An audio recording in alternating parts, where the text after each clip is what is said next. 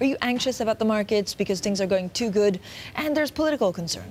Of course I'm worried, and I guess that the big worries relate to the uncertainties on central banks, and we have lots of change going on at that front.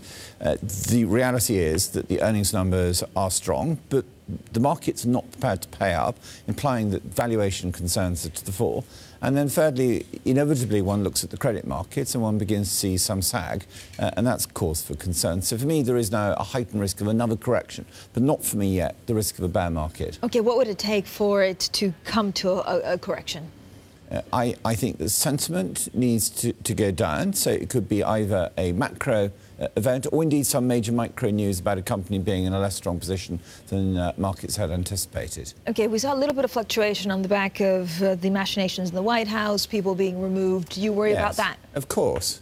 A stable political framework is a really important factor in market valuation. And there is always the uncertainty that there will be another executive order that raises the bar on protectionism as the single biggest risk. James, I look at where we are, and the zeitgeist through the week is clearly real worry about substantial and sustained GDP.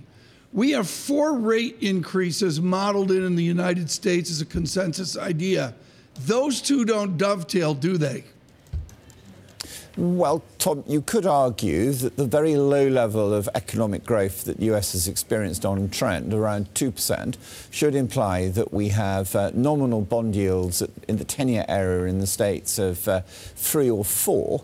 And we're not there yet, and therefore it could be that the Fed tightens, the yield curve steepens a little bit, and we still have a climate of relatively low growth and low inflation. So for me, it's not an issue of whether or not growth remains sluggish, but whether we actually head to recession. Now, of course, recession would be calamitous for equity markets, but definitely priced for continuing growth.